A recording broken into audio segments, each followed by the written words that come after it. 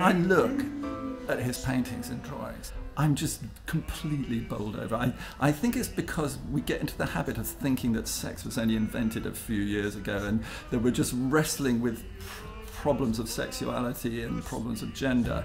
And there was a man who seemed to understand it far better than most people do nowadays. I'm always amazed by his genius for draftsmanship, because he's a man who could take a line, you could see the confidence and the passion and the accuracy, but also an amazing amount of rigor.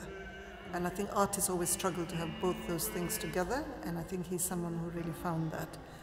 He portrayed the body not in its beautiful form, not the ugly side, but the real side. Because when you look at ourselves, we look at our imperfections.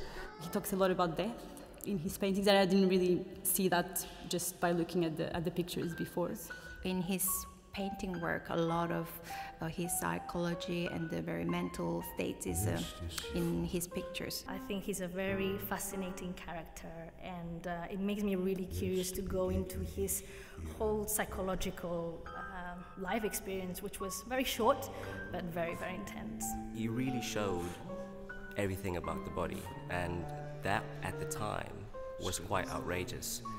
Vienna must have been an amazing place at the time, because it had people like Freud, it had Klimt, and it was the time when psychology and the kind of inner workings of the human psyche were really being explored. And I think there was a real challenge to the artists, because not only did Schiele try to copy the human frame, but he also tried to give us the sort of the psychic reality of the human frame.